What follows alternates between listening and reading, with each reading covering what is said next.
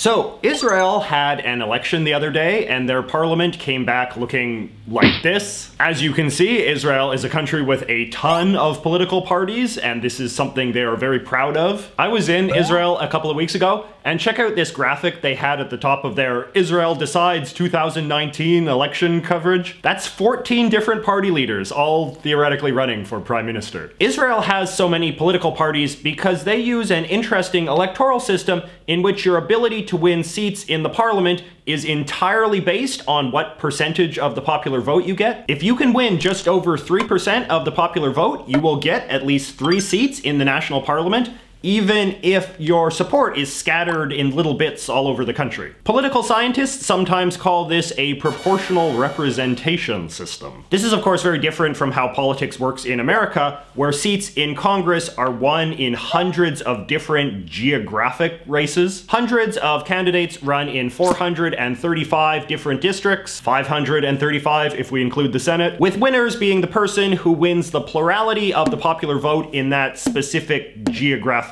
zone. Anyway, because of the way the Israeli electoral system works, it is possible to have successful political parties based around very narrow interest groups. So in addition to lots of different parties offering different flavors of right and left-wing philosophy, ultra-Orthodox Jews have special ultra-Orthodox Jewish parties. You know, the Arabs have Arab parties. Even the Russian immigrants have a special Russian immigrant party. Since it is not terribly difficult to win seats in the Israeli parliament, there is a lot of incentive for small communities to form their own political parties and get their foot in the door that way. I mean, obviously they will quickly hit a rather low ceiling of support. Most of these people could never ever dream of winning a majority of seats in the parliament because their appeal is way too narrow. But they would argue it is still ultimately worth it if that means that they get a few very pure representatives of their community into the government. So I was thinking, what would it be like if America had the Israeli electoral system? Imagine if over the last 100 years or so, all it took to get at least 3 members of Congress elected was for at least 3% of the American public to vote for your party. What would American politics look like if that was the case? There would obviously be tons of different political parties,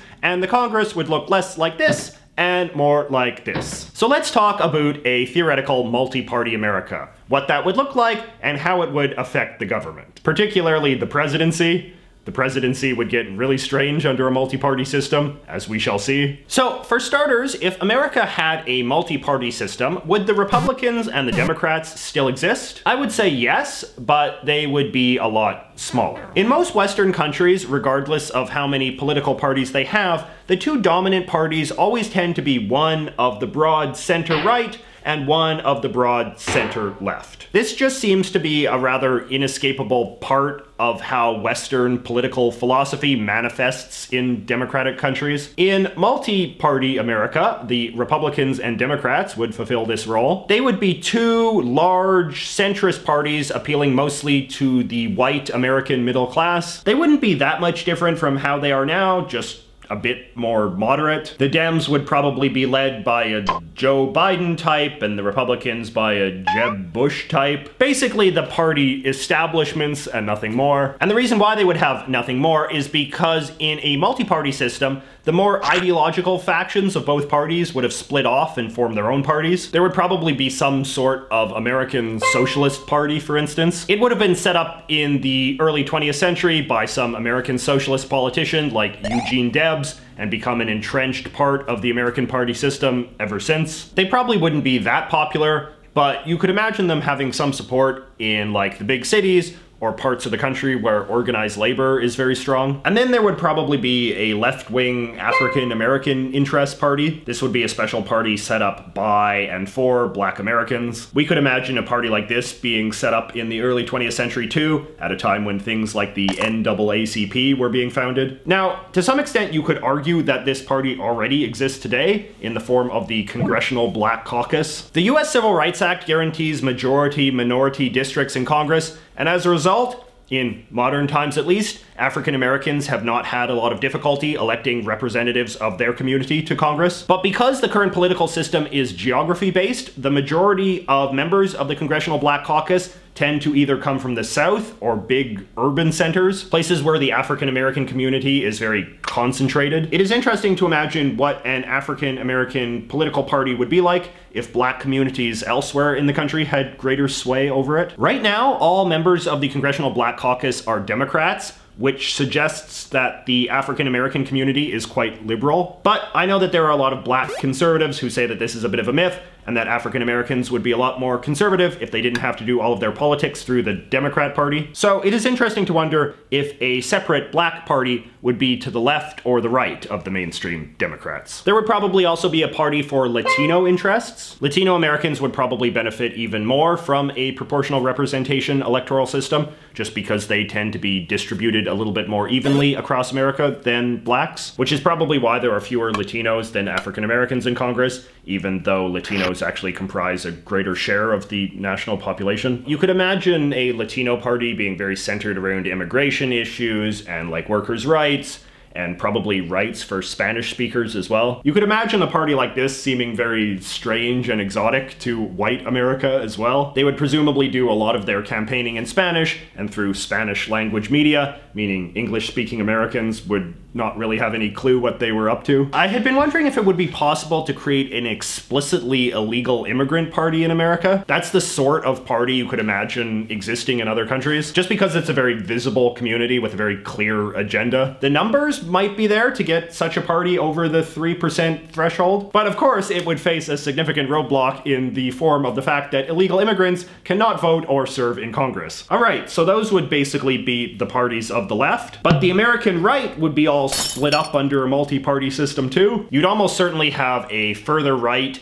explicitly Christian party, for instance. It would basically just be a party for people preoccupied with a certain religiously inspired political agenda, like opposing abortion or restricting the expansion of LGBT rights. They'd probably also have lots of demands for special exemptions for Christians to opt out of following laws that they morally disagree with. And then they'd want lots of federal subsidies for Christian schools and things. Right now, a lot of these people are obviously inside of the Republican Party, but the Republicans are officially a secular party. An explicitly Christianist party would be a lot more comfortable going after the very idea of separation of church and state. Their official party platform would probably be in favor of things like officially declaring America to be a Christian country. A party like this almost certainly would be led by evangelical Protestants, and probably would have been founded during the big evangelical revival of the late 1970s. But since it would not have to rely on a geographic base, it would probably be a lot less southern than we think of Christian politics today. It is interesting to wonder if this party would also include conservative Catholics and Mormons. Because the majority of American Mormons live in Utah, they tend to exercise a lot of political power through that state. Utah Mormons basically even had their own presidential candidate in 2016. But if America had a non-geographic based political system,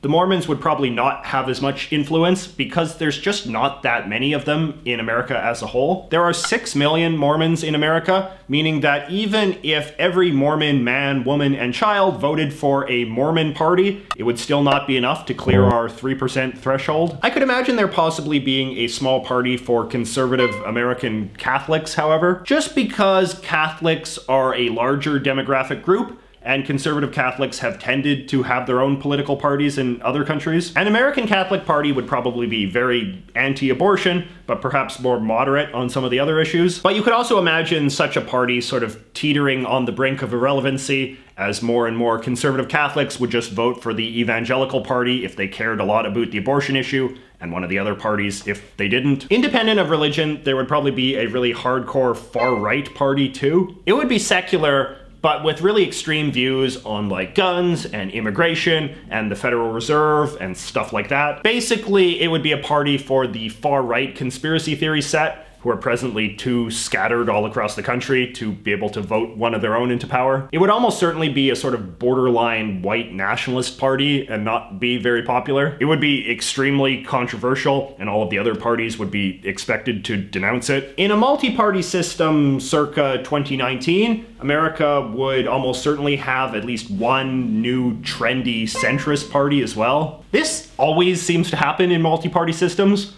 voters sort of get spoiled and keep demanding more and more choices, even as they already have a pretty diverse menu of options. So you can imagine a trendy businessman like Howard Schultz or Michael Bloomberg coming along and creating a new party that purports to be some, bold, fresh, new choice. It would appeal mostly to the educated upper middle class in America's big cities and suburbs. The sort of people who think that they transcend all partisan labels and just want, competent, smart, secular people running the government. This kind of party wouldn't be that popular, but you could imagine it clearing the 3%. International precedent suggests that the United States Green Party would probably also be a bit more successful under a multi-party system. If climate change continues to rise as a big issue, you could imagine a party exclusively devoted to this issue being able to scrape up at least 3%. They'd probably be right on the brink, however, because the mainstream Democrats, the socialists, and like the nouveau technocrat party would probably all be pretty into fighting climate change too. So just to summarize, this would be the new American multi-party system.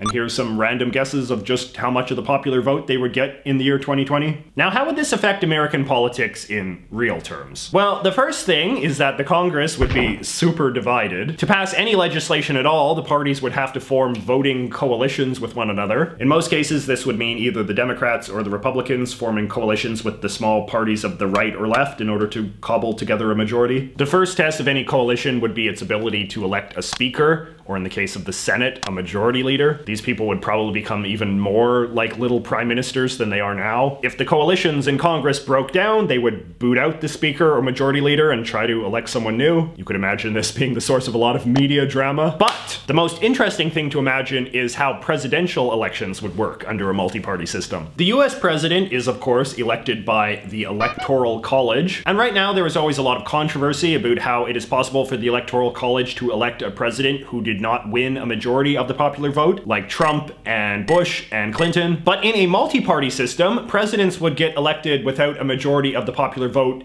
every time. In fact, they would usually be elected by Congress and not even the Electoral College at all. See, the Electoral College awards electoral votes based on who can win the largest share of the vote in each individual state, and it is easy to win a majority of electoral votes in a two-party system. But in a strong multi-party system, no one would ever be able to win a majority of votes in the Electoral College just because vote splitting would allow some of the smaller parties to win at least a couple of states. Now, the 12th Amendment says that when no one wins a majority of votes in the Electoral College, Congress has to pick one of the top 3 candidates to be president. They do this using a complicated system of 1 vote per state delegation. So you can imagine what a headache this would be if the Congress making that decision was all split up among a bunch of different parties. I mean, imagine this Congress trying to elect a president. It's hard enough to imagine the current Congress electing a president. There would be so much negotiation and deal making, and whoever wound up getting elected president would owe a lot of complicated favors to a lot of different interest groups, just like Netanyahu does in Israel. But anyway, I want to hear what you have to say in response to this little thought exercise. Can you think of any other groups in American society who would probably have their own political parties under a proportional representation system? And what do you think government would be like? Overall, would it be better or worse? I look forward to reading your comments, and I will see you all next week.